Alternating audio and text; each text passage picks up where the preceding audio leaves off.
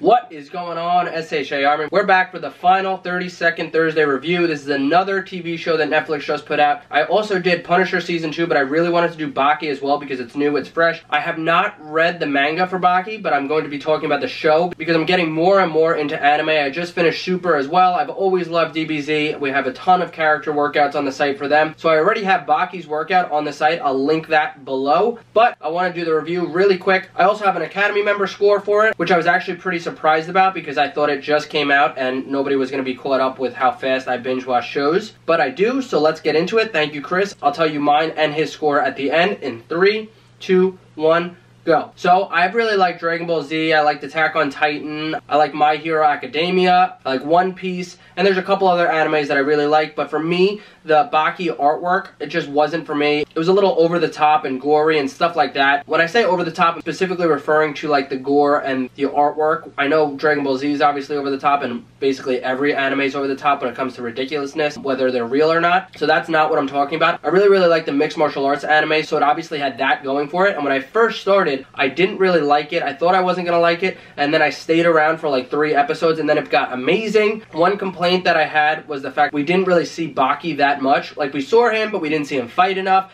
And the one thing that I really liked is that the villains kind of controlled the show. So like the 5 main villains, you see 2 of them for like a vast portion of the episodes. You see them fight way more than you see Baki. You see them take on multiple characters. It's the same way people like the Dark Knight trilogy where the villains really shine. The villains shine in this one. So I'm actually ranking it an 8 out of 10. Chris in the Academy gives it 7 out of 10. He didn't really like the CGI to animation, and there's a couple other things he had a bone to pick with. We both did realize that they're really setting up for a season 2. They left that door clear as day open, so I think that's coming. He thinks that's coming. He's not sure if it's going to be something that he's anticipating or sticking around for, but I think I definitely am. 8 out of 10 is pretty good. I ranked Punisher 9.5 out of 10, so I definitely recommend it. I really liked some of the training things that they put in, how strong the characters are, the mixed martial arts portion of it. So I hope you guys like it. Let me know if you guys have seen it, any comments you have for it. Smash the thumbs up button, and I'll talk to you later.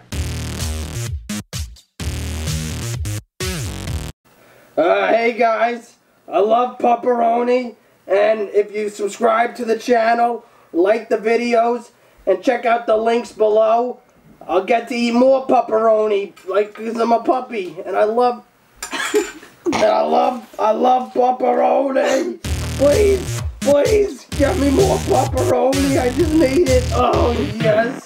Pepperoni's so good. Please subscribe and like.